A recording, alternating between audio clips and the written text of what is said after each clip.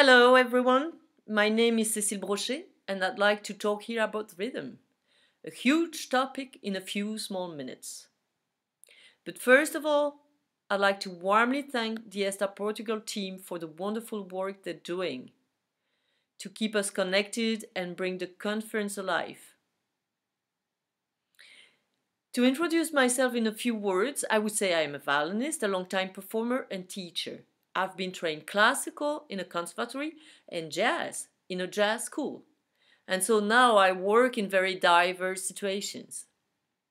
In jazz and related, when you work with drummers, you have to be precise at the 16-note level and not just taking the quarter note as the reference, like I was taught before at the conservatory. I'll give you an example. Let's take a dotted 8 and a 16 note. I take a beat, and maybe I would do it so. Da, da, da, da, da, da, da. Or maybe I would do it so.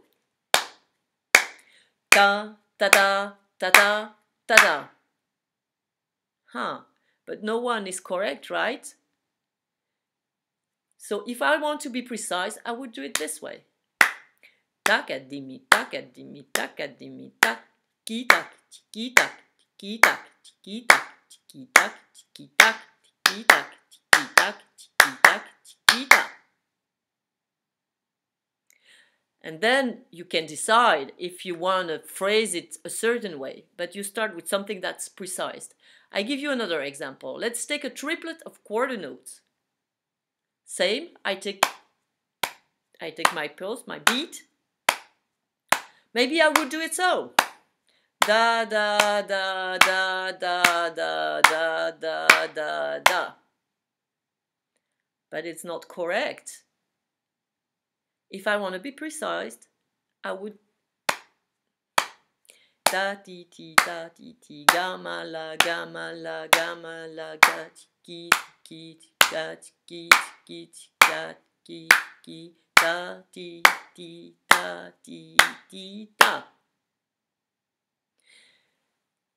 So, not only you need to be precise with the smaller subdivisions with the drummer, but also have, of course, a sense of the wider beats and of cycles, especially if you improvise. But isn't this true no matter what kind of music you play? Some rhythm principles are common and basic to concern about, like the sense of pulse, of meter, of subdivisions, etc. So how we rhythmically phrase and how we use accent and dissonance will make the difference of styles. So what is rhythm? Isn't it the roots or connection to the ground, the heartbeat of music or body connection with music? It's probably not just mathematics, right? So I think rhythm is certainly something we need to experience in our body.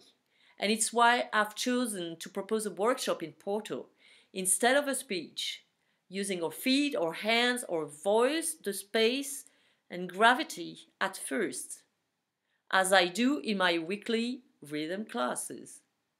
The purpose then is to build and develop an internal clock, a mental image, the inner ear, physical sensations. And so the principle is, once the rhythm is incorporated in our body and heard mentally, we will then apply on the instrument something that's already there. We'll see how there are logical steps to solve any rhythm situations. As one could say, who clearly conceives it, easily states it.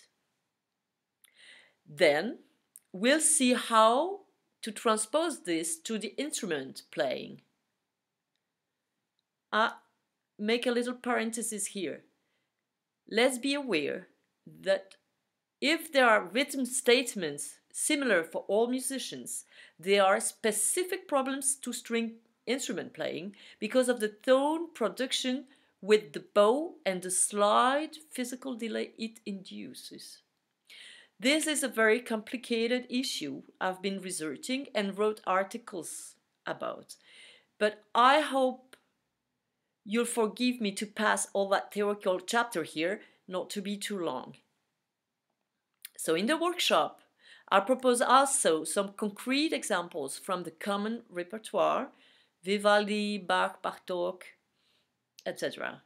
And I'll be pleased if you have any questions or specific points you'd like us to work on. Please join the workshop and bring them as you like. So I really hope we'll meet in the near future. Goodbye and be healthy.